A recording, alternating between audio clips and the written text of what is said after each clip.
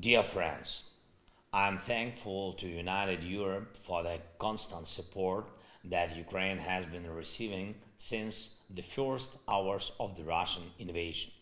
Please know that your defense assistance, as well as financial, political, and humanitarian support, saved millions of lives. This is the solidarity that clearly demonstrates the strength of the European values. When Europe is truly united, not a single tyranny can take the freedom of the Europeans away.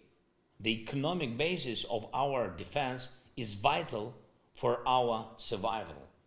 By starting the full-scale war, Russia blocked our ports on the Black Sea and the Sea of Azov.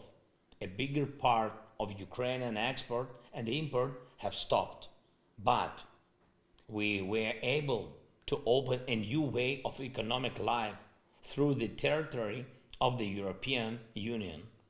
Along this road of life, we established a supply that is critically important not only for Ukraine, but also for the whole Europe and many other countries, partners of Europe.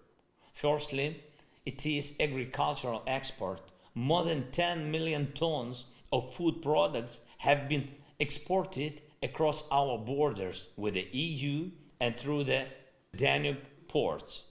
Thanks to the Black Sea Grain Initiative, 10 million tons of grain were also exported by sea.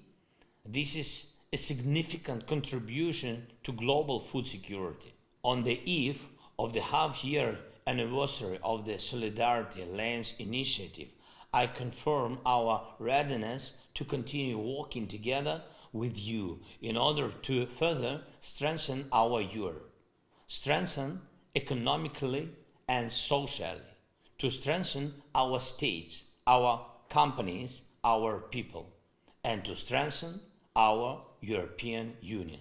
Slava Ukraini!